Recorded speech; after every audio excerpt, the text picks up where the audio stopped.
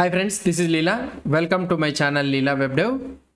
In the previous session, we have successfully created the model for the products and also we have synced the products model into our database.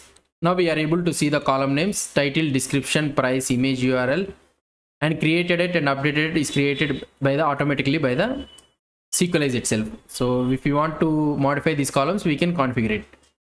Now it's time for us to learn the first concept, that is nothing but inserting the data into the database.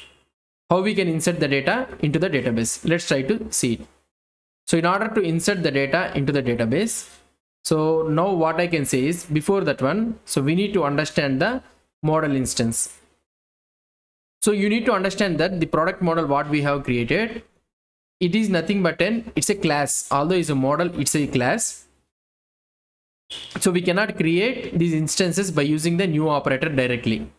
So this we cannot create. This one is something like internally it is a something like class only. But if it is a class means we will be thinking that we can create an instance using the new operator. So but here we cannot create using the new operator.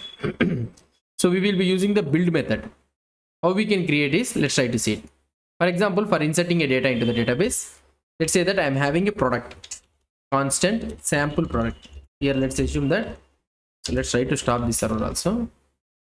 Now here I am having a sample product, so which is having a title of sample product 1, and you can also have a description, and another one is the price. So price is nothing but you can have 13.99, and the last one is the image URL. Image URL means so something you are having image URL. So this is our sample product details. Now I want to insert this data into the database, that is nothing but the product database. So how can I insert this one is, first of all what we can do is we need to create a object or instance for this one. So how can I create an instance? Constant product is equal to, so product model and this product are having one and the same only, right? So we can have this one as capital product and here capital product. Yeah, we have used this capital product only. And if I go into this app.js, let's go into here. Yeah, we are also having the capital product. So here what I will try to do is, so now we need to do product. This is the model, product dot build. We will be having a method that is nothing but a build. So this one will create an instance. And here I need to pass the product object. So this is the product object. That's it. So now if I try to print something like console.log product.name, I'm able to product.title, I'm able to get the title. If I try to see, observe here, if I try to run the npm start, so here I'm able to get the data. So here you'll be able to see sample product 1. So we are able to successfully retrieve the data. If I want, I will try to run it in the command prompt also. So let's go to the command prompt. We reveal in file explorer.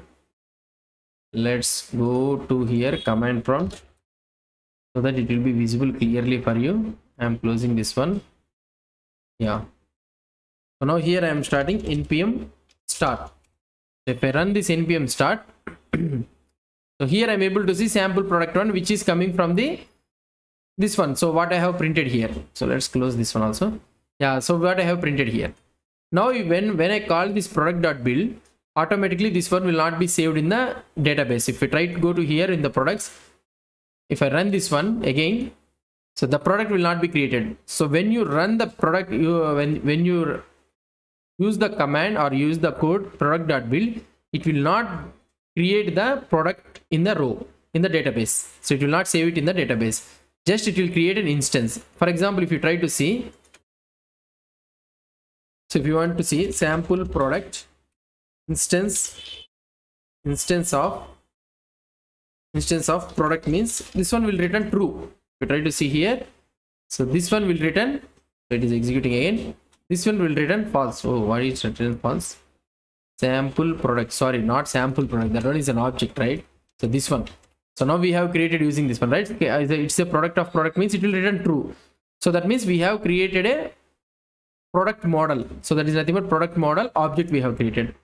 Now what I need to do in order to save this one in the database, so what I need to do is, so here I need to call product.save. Okay, so if I try to do product.save, if I go here, so now it is executing. So let's try to see. So here it is executing. I think it's already executed or what? No. Starting node.js, so let it execute. So here I have saved it also, not a problem.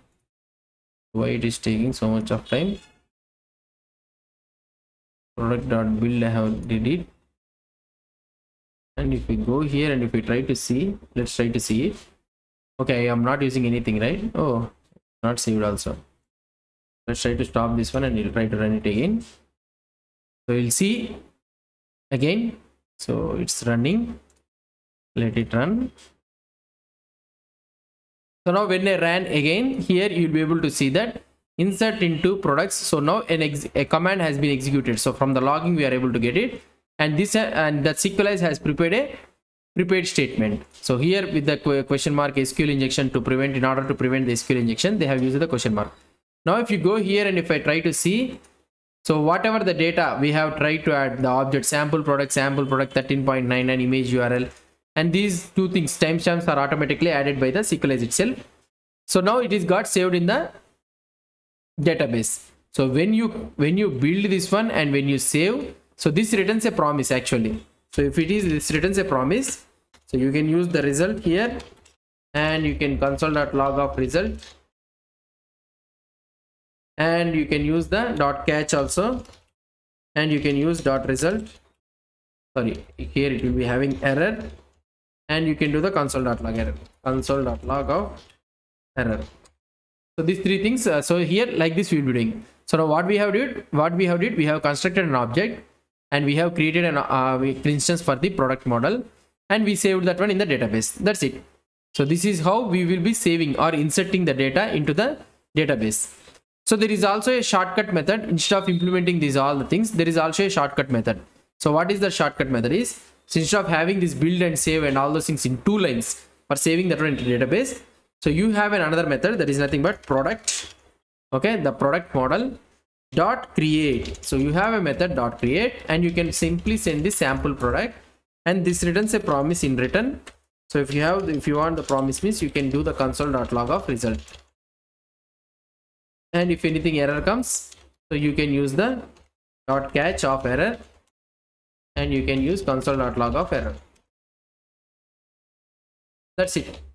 So this is our thing. Now if I try to see the output here, still again we are able to insert the data, and if you see, I think maybe double times it has been inserted, I think so.